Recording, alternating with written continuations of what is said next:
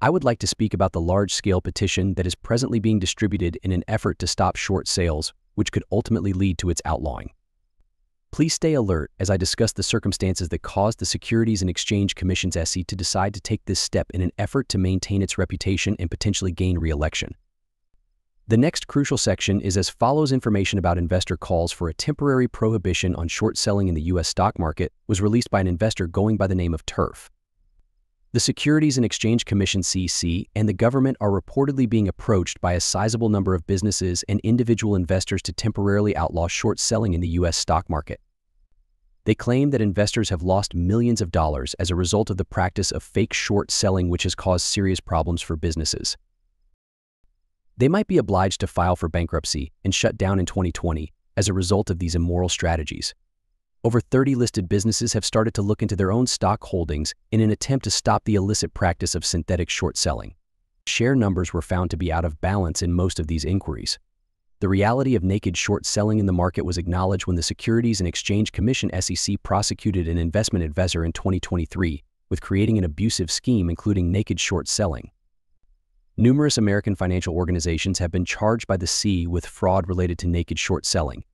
These claims have also been made by managing partner Howdy Mintz and CBI Management LLC. Elon Musk addressed the topic of short selling in his CNBC interview, stating that the Securities and Exchange Commission (SEC) should have taken action but, for whatever reason, decided against doing so. In the paragraphs that follow, I will provide the official URL of the modification.a petition to ban short sells on the website org, which has been extensively shared by Meta News and several Twitter accounts. This website differs from others in that it has been operating continuously for a long time and does not collect personal information about individual investors. The website org is the most significant platform since it serves as the main hub for hosting and managing petitions. As per a tweet from Meta News, South Korea has implemented a market-wide and permanent ban on short selling to placate ordinary investors ahead of the upcoming parliamentary elections in the following year. Consequently, there's a possibility that the United States of America will adopt a comparable tactic. It is noteworthy to emphasize that South Korea took this recent action in response to a petition that resembled the one that is currently becoming more and more popular. This is what distinguishes the action.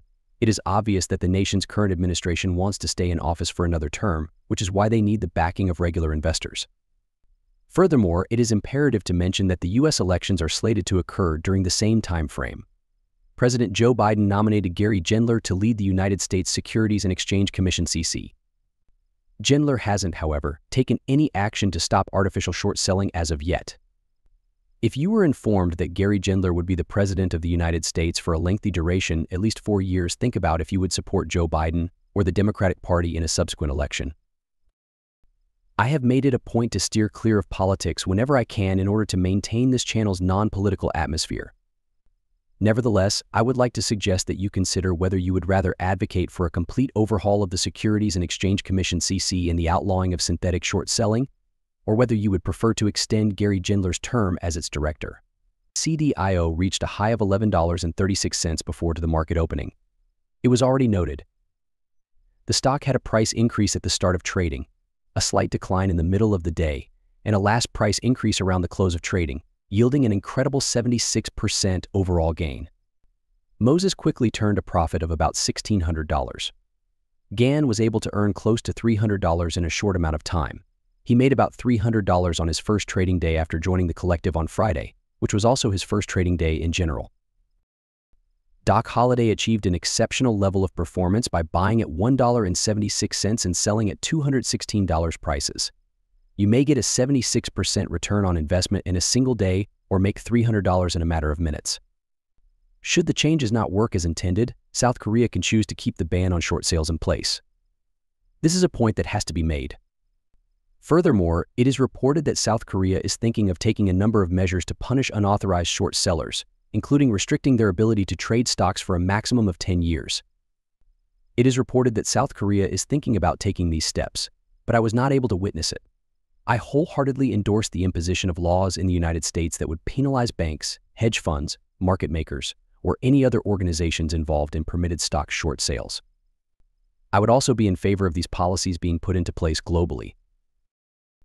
There's no denying that a 10-year categorical ban would be a great way to combat synthetic short selling and it would undoubtedly garner a lot of support in the upcoming elections.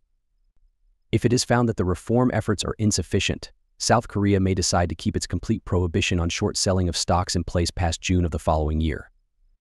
The Securities and Exchange Commission (SEC) will be forced to outright forbid short sells in order to preserve its good name. The petition has only received 3,800 signatures as of right now, although 2,000 more people have signed it today. However, I'm confident that we can gather a sizable number of signatures, tens of thousands, 30,000, or perhaps 50,000, depending on how many people sign. The link to this petition can be found in the description that follows. I urge you to sign the petition if you are a retail investor who is worried about synthetic short selling. Stefan believes that the Securities and Exchange Commission (SEC) will eventually have to implement Rule 804 in order to accomplish this goal of ending dark pool trading. His contention is that the evidence against short hedge funds has not been substantial enough to adequately substantiate their claims in a court setting. My opinion is that a sizable amount of concrete evidence that is appropriate to be presented in court is currently at our disposal. Furthermore, he asserted that the decision to withhold the FTD data is proof positive that they have, in fact, accumulated this particular kind of evidence.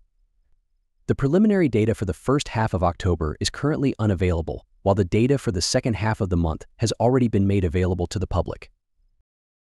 They later said that the material could not be provided for a number of reasons, most likely related to the potential for legal action in response to the request, after receiving one under the Freedom of Material Act. It is possible that the Securities and Exchange Commission (SEC) or any other relevant authority will do so if they have tangible facts, data, or evidence that would be admissible in court. Rule 804 might be put into effect by the Securities and Exchange Commission (SEC) if it makes the decision to take decisive action to protect its reputation. My interest was particularly piqued by the seeming difficulties Wells Fargo is facing in carrying out its legal obligations and strengthening its supervision of financial misconduct. These brokers and trading platforms were held liable for the deeds and crimes that their clients committed in a lawsuit that was recently successfully settled. Consequently, in order to ensure that hedge funds and their customer base, as well as banks, are abiding by the regulations, these brokers and trading platforms must maintain close supervision over their activities. It seems like Wells Fargo is working hard to fulfill the new regulatory obligations placed upon the business. They assert that the bank has received formal orders from the authorities to enhance its capacity for identifying and stopping fraudulent activity connected to its products or accounts. The majority of these orders are focused on the bank's consumer monitoring systems. Not very long ago, there was an allegation that the bank approved the operation of a $490 million Ponzi scheme. Hedge firms running $100 million Ponzi schemes are among the large financial companies whose consumers are being held responsible for their activities. This information suggests that big banks like Wells Fargo and maybe even Bank of America, which serves as Citadel's main middleman, will have to put in place stringent security measures before they can work with its clients. Finally, you may remember the following from the Peruvian BLL: there is a distinct possibility that we are immersed in a system that is completely deceptive. It was previously revealed that we have a substantial amount of data and that we are aware of the existence of synthetic short selling.